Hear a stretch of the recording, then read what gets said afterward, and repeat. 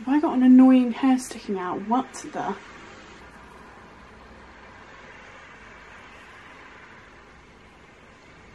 This is so annoying.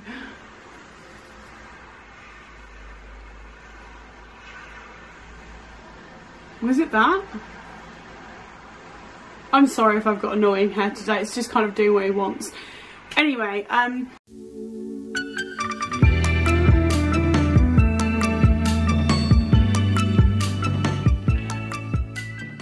Hi guys, welcome to another kind of health video. I wanted to just update you guys on my like physio journey, and kind of this is, I always say these health videos are for me as much as they're for anyone that it can help, because it's my way of like logging things, and I do often go back to my videos and kind of compare like and think about what happened then and what's happening now and stuff like that. It's just because when you have health conditions that I have, there is so much every single day that goes into maintaining my illness, like into caring for myself. It's exhausting. I do have days where I get really frustrated and fed up and upset and angry about the fact that I have to do so much just to feel half normal. Like some days I just get up and I just don't want to take any of my tablets, and I don't want to do any of my physio, and I just want to be like a normal, healthy person my age and just be able to like walk around and not think about things. I have to think about everything, and it's really mentally draining. Like at the moment, you know, I have like 5 pills I take as soon as I get up, maybe more. 1, 2, 3, 4, 5, 6, 7, 8. I actually have 8 tablets that I take first thing in the morning with my breakfast. I have to do 2 or 3 mindfulness exercises every single day. I have to do 3 lots of physio every single day. Included in that, they then want me to walk every single day, like do a really set walk, not just like go and wander around. Like I go to a place that takes me 5 minutes exactly to get there, and then I come back, so it's a 10-minute walk, which I can't do, and then I take like 4 tablets in the middle of the day and then 8 more at night, and it's just a lot. And I have nose sprays and eye drops, and at the moment I have special shampoos and stuff for my scalp, and then I also have stuff for my rash, my skin problem on my face. It's just too much, it's overwhelming. But today we're going to talk about physio, and it's a hard one for me to talk about, so I'll take you back to, I think it was like October last year. I saw my rheumatologist and he diagnosed me with fibromyalgia. And the reason I got diagnosed with that is because I think it's because I keep telling every doctor that I see that I'm in constant pain and I'm constantly fatigued, and that I'm yet to find anything that changes that. I'm doing everything they're telling me and it's not helping, and I'm also taking it upon myself to find things that aren't just medication or from the doctors. Like I'm finding my own ways of coping and my own ways of like trying to feel better and what works and what doesn't, and at the moment I don't find things that work. And I said that to him, and I said that I had discussed fibro with my GP because I'd looked into it and I'd spoken to a few people that have it, and everyone was kind of saying it sounds like you have it, and everything I read, I was like ticking all the boxes. So I spoke to my rheumatologist about it, and he kind of did the like touch test thing where there's like certain points in your body that are like really, really painful. They're really random. I think one's like here on your elbow, and he was like pushing on places and telling me like to rate it with pain and stuff like that. Anyway, then we had a long discussion about everything that I'd been feeling, and because my blood tests keep coming back that my lupus at the moment is mild, discussed it with my GP, the fact that okay, so my bloods are saying that, but I feel very, very unwell. I think that that's what happens to people with lupus. I think even when your lupus is considered mild, based solely on your blood tests, that you do still feel like crap all the time and you do still feel really, really unwell. Everything I've read from people that live with lupus says that, and a lot of the stuff on the Lupus UK website kind of leans to the fact that lupus is kind of always been labelled, I think the phrase they use is like the great pretender, because it can mimic other illnesses. There are many symptoms that cross over with other illnesses, but also that your bloods can sometimes not be exactly reflective of what's actually going on in your body and how your lupus is affecting you. And I feel like that is what's happening with me. But my doctor said, well, I think actually the reason you're in so much pain all the time isn't because of your lupus, it's because of your fibro, which obviously adds a whole new dimension to looking after myself, because I have to try and be in tune with, is this a lupus flare or a fibro flare, and do I treat it like this or do I treat it like that? And yeah, the difference is that, like, the thing is that fibro and lupus are very, very similar. They have a lot of the same symptoms, but lupus can kill me. Like, it is life-threatening. It can make my organs shut down. I don't want to say it's more serious than fibro, because I don't want to at all play down fibro, because it's its own horrific beast and it's awful to live with. But from what I've been told, I don't think fibro can kill you. It's not life-threatening, whereas lupus is. So the way I have to deal with them is very different. And so I said, well, what do we do now then for pain? And he said, I think you really need physio. I think you need physiotherapy in order to be able to move more and be in less pain when you're moving, and all of that kind of stuff. Because the thing is that, like, I'll admit that every time I walk or move, my pain levels shoot through the roof.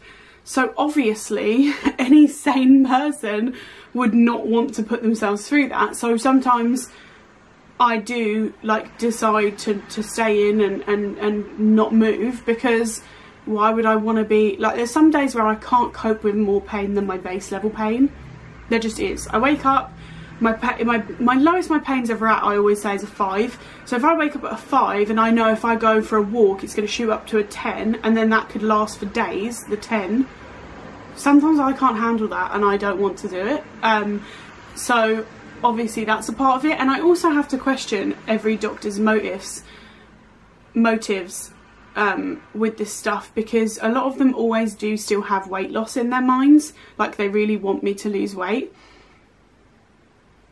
which is not at all on my agenda, because I have too much to worry about. Like, so I often worry, are you just making me do these things because you want me to lose weight and that's your main goal? Because I don't have any weight related problems, because my all my issues, even with, like, because I know people say that joint problems are to do with your weight, but that all started when I was at my thinnest. All my joint problems, I was going to the doctors about that when I was at my thinnest and lightest, so it doesn't really make sense to me.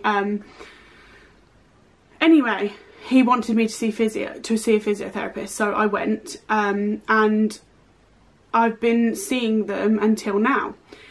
And that's the reason it's hard for me, because it's just kind of stopped without any telling me that it's going to stop, or any telling me that it has stopped. It's just stopped, which is very, very weird. And I know it might be easy to say, well, just call them and be like, why have you stopped? But, like, I have to call a different hospital nearly every day. I just don't want to do it, and I feel like I am only going to get told, oh yeah, well, you've been discharged, and then I'll just get angry and upset. So there's just no point. It's more stress than I need.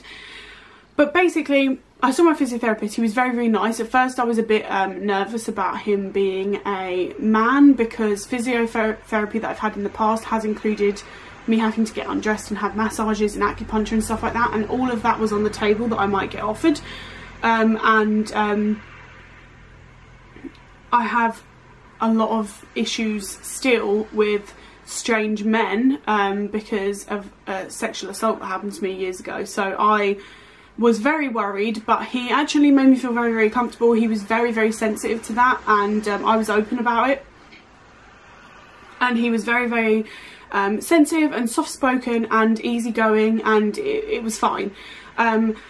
We went into the gym on the second session, and first of all he got me on like a bar, like a ballet bar essentially, to stand there and do a couple of exercises. But he was always saying, what's your pain now, what's your pain now, like tell me after every movement like where your pain is. And I was finding those particular movements too painful.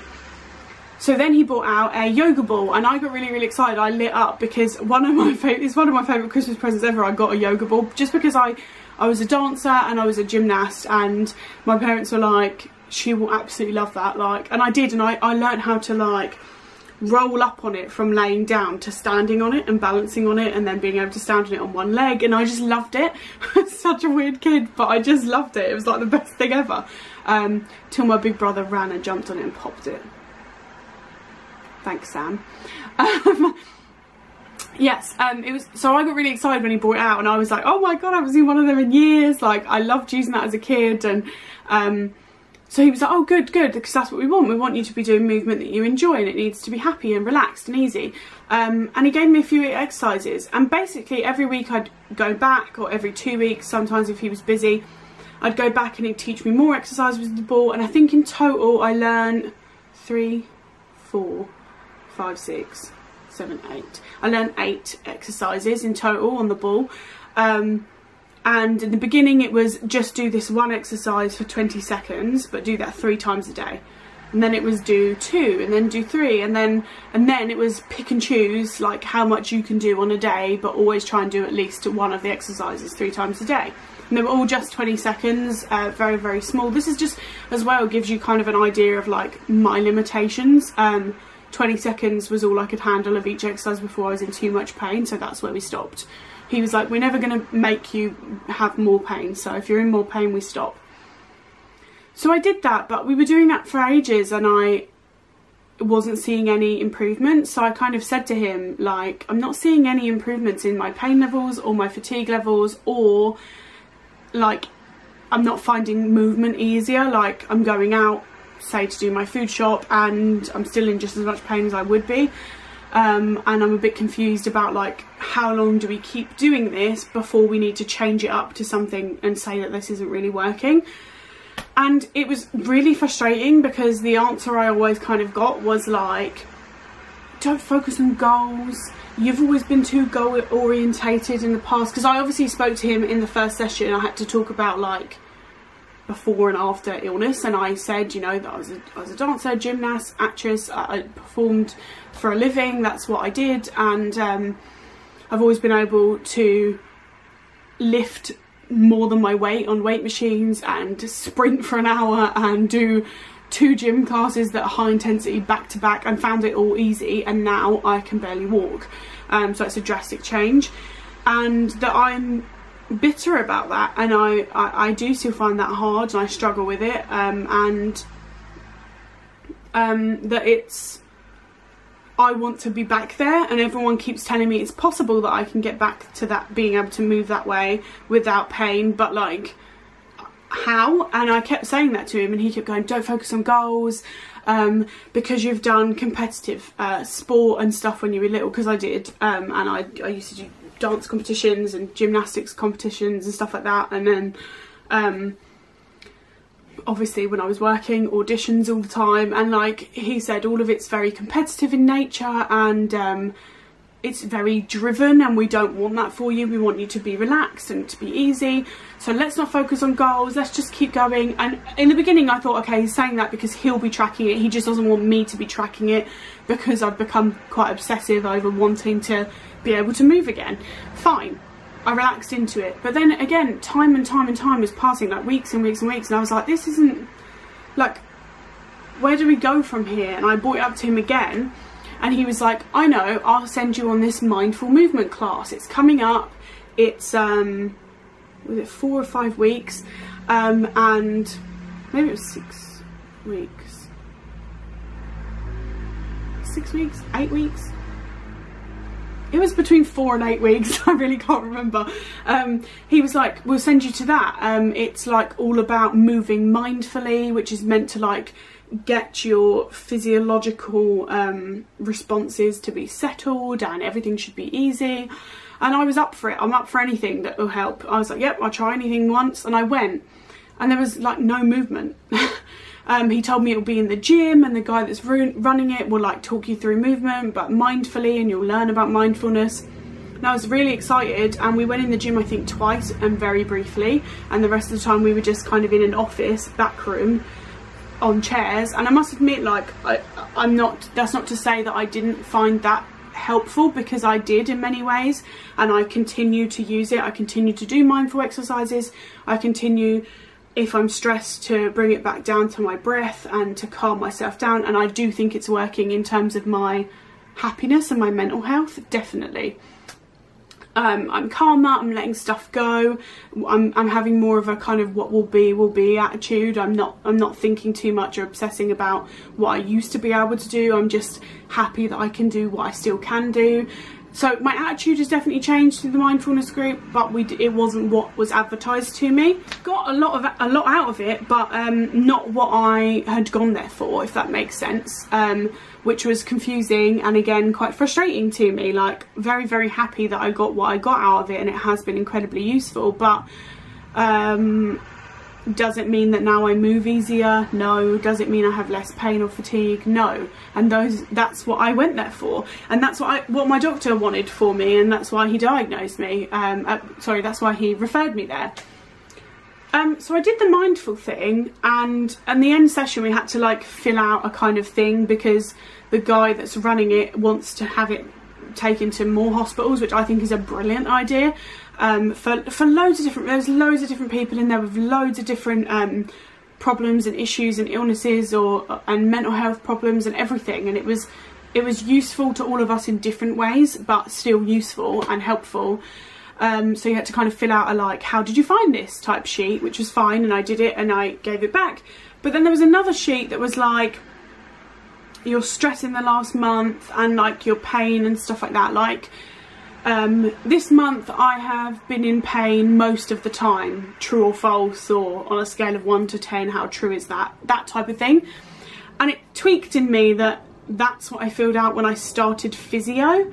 And I was like, oh my god, is this like the end sheet? Because any of these like classes I've done, sessions I've done where it's like 8-week courses, and I've done a lot now for different things, normally you fill out a sheet at the beginning, you fill out a sheet at the end, and that's what they'll use to prove that it helps people. But the questions weren't relevant to what it helped me with, because they were about my pain and my movement, and it hadn't helped with that. So I did say to the guy, like, I feel like this is quite harsh, like, because it's not really reflective of the way this has helped me, but I'm being honest that it hasn't helped with my movement or my pain.